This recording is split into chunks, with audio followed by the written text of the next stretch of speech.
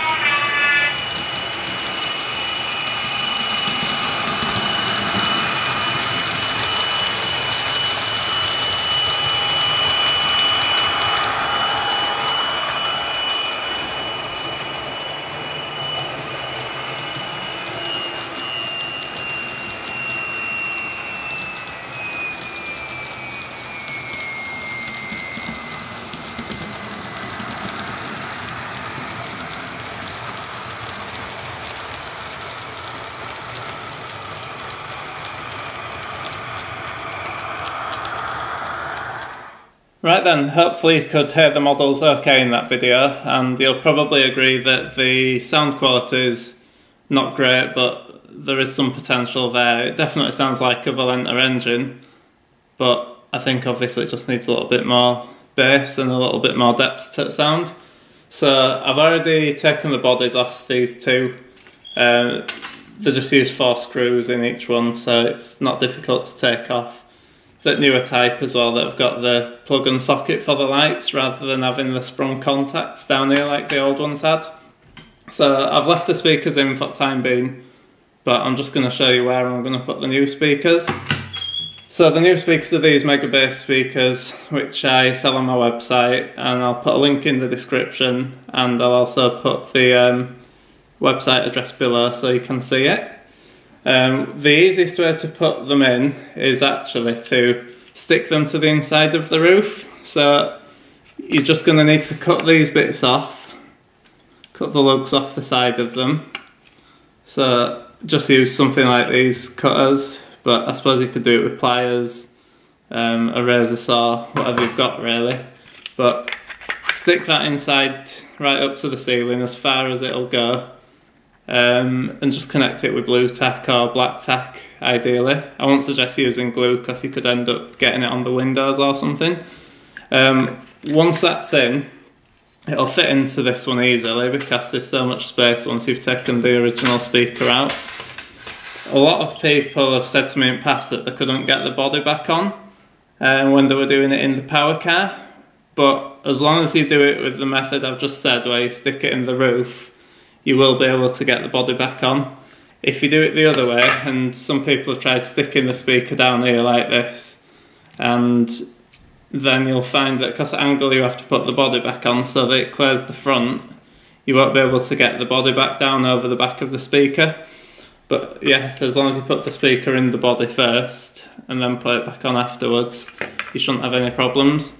So all you need to do is cut through the speaker wires somewhere or unsolder them from the original speaker and join the new speaker wires on. It doesn't really matter whether you use the red or the black because it don't make any difference, but just go red to red and black to black so it's neat, and make sure you insulate the connections, otherwise you're going to have problems with, well, damaging the decoder if it's not properly insulated. So I'm going to go and do that now. I'm going to put these speakers in and then I'll do another video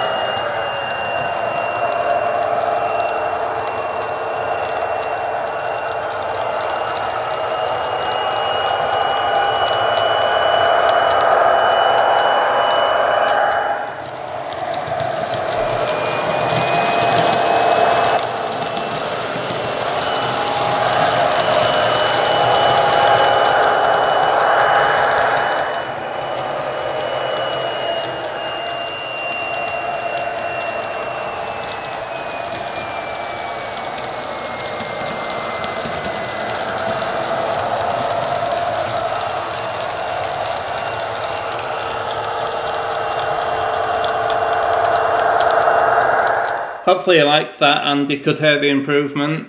I think it's definitely got a lot more bass and it's just a bigger sound than it was before. Not just louder, but it just sounds more powerful and more like it should.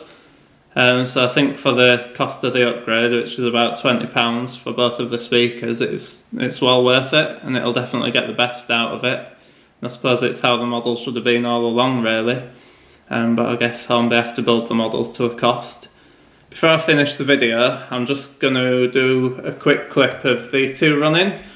These are two cross-country class 43s which belong to a customer of mine.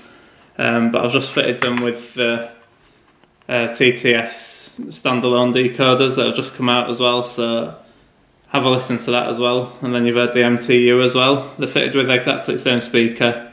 I think personally the Valenta sounds nicer, but if you're doing modern image modelling, chances are these are the decoders that you're going to be using. So it's nice to hear both of them. But yeah, have a look at the rest of the video, and then if you do want to upgrade the speakers on yours, just look at the link in the description and you'll be able to see where to buy them from. And I can also fit them for you for quite a reasonable price, so just get in touch for a quote if you think you need some help with it. Thanks for watching.